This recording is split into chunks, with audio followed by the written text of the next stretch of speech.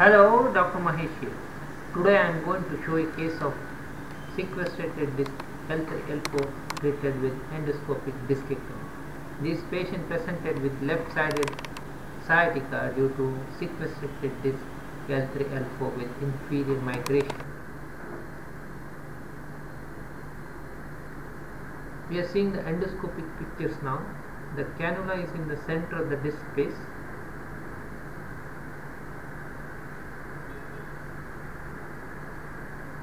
A hook is being used to mobilize the central disc fragment.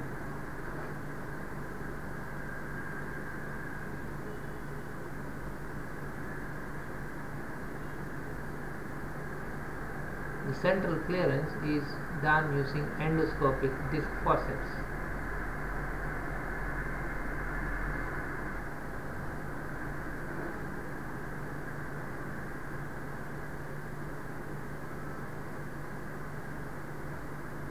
We can see the upper end plate of L4 vertebra at 4 o'clock position.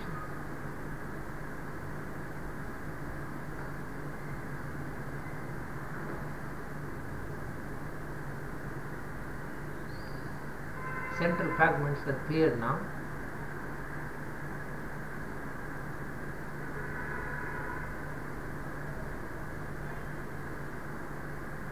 Now we can see the annular tear and epidural bleeding at 12 o'clock position.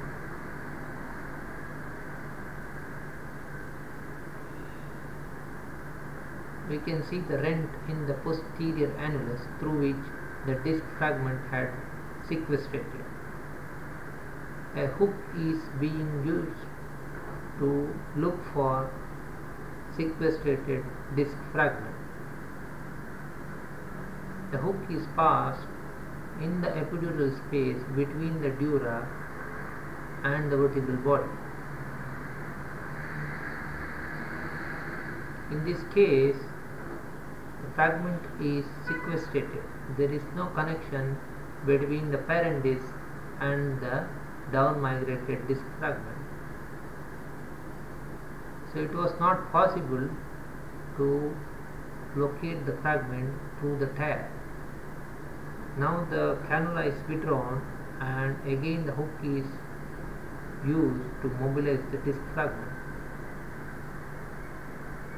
As we can see in the MRI, the fragment is closer to the superior pedicle of L4 vertebra.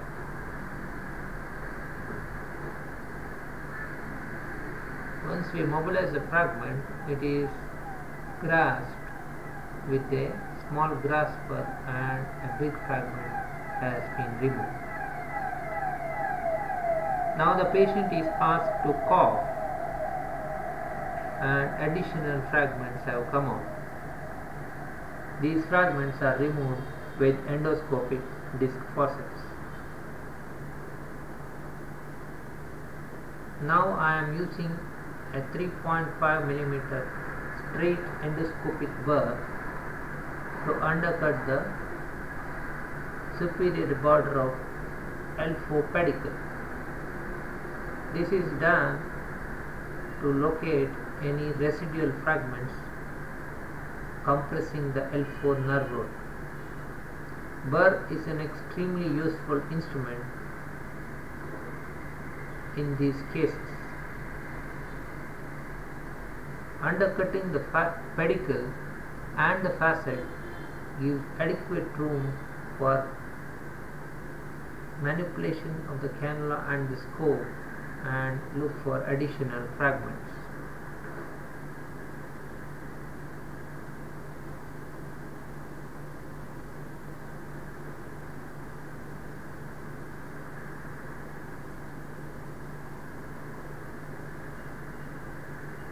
A grasper is being used to remove the residual disc fragments. A fine grasper is used to remove the last bit of fragment compressing the nerve root. Once all the fragments are removed, free floating dural pulsation is visible. We can also see the traversing nerve root very clearly, and there is no compression. Thank you, and I will see you in my next video on endoscopic discectomy. Bye.